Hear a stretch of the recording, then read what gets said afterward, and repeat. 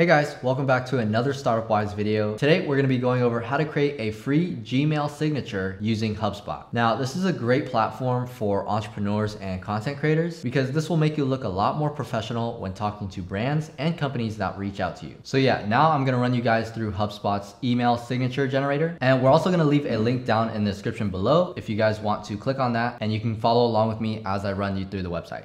Okay, so here I am on the website, and if you guys take a look at the left hand side of the screen, they give you a bunch of different templates to choose from, and then here on the right hand side you have what your email signature would look like. So just to show you guys what these templates look like, this one's the template number 2, this one's template 3, 4, 5, and 6. But for this video I'm just going to go with the template number 1, and right here where it says created with HubSpot, this is basically just going to allow you to take out the signature on the bottom here, created by HubSpot. And then if you click on the next section, this is where you're going to enter your signature details. So you're going to be able to enter your name, your job title, your department, your number, website, email address, things like that. So I went ahead and I entered in some information just so you guys can see how it would look like. And then if you go to the next section, this is where you can stylize your signature. So you can select the theme color, the text color, link color. You can change the font as well as the font size. And once you're done stylizing your signature, you can go ahead and go to the part where you can upload any custom images that you want. So if you have any professional headshots that you like to use, then you can upload that onto here. Or if you have any like company logos, you can also use that. And the way that this works is you would have to upload an image onto your Dropbox, Google Calendar, or like a similar site. And then you'd have to share that link so that it's viewable for everybody. And from there, you can paste the URL onto here, and then the image should appear in your signature. So for example, I have this picture pulled up on my Google Drive. And from here, all I would have to do is click on the share button. And down here, if you guys see where it says general access, instead of restricted, you would just have to change this to anyone with the link. And then right here, you can have this as view. From there, you can copy the link. And then if I paste it onto the profile picture right here, then you guys are going to see that it pops up right there. Now, other than that, you can also create a custom call to action. So for example, if I want to say something like find out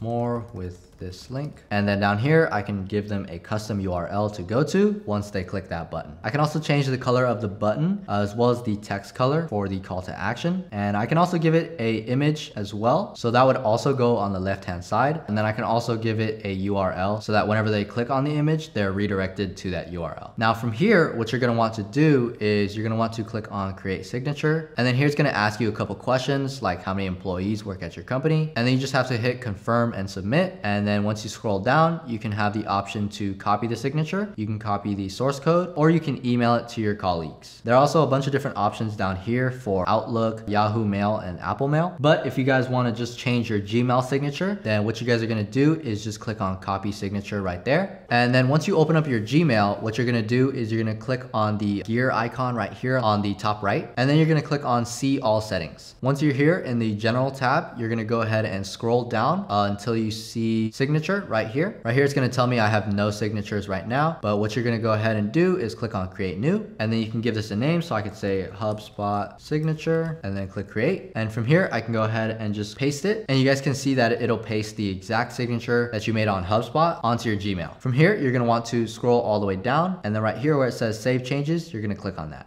And that's pretty much it. You now have a Gmail signature, and if your information ever changes, then you could just go back to this website and you can create a new signature with the updated information. You can use this website as many times as you want. And yeah, again, we're going to be leaving a link down in the description for you guys to check it out. But anyways, I hope you guys got a ton of value out of this video. And if you did, please be sure to leave a like and subscribe for more videos like this. We make a ton of tutorials and how-to guides here on Startup Wise, dedicated to helping entrepreneurs start their own business. Thanks for watching, and I'll see you guys in the next video.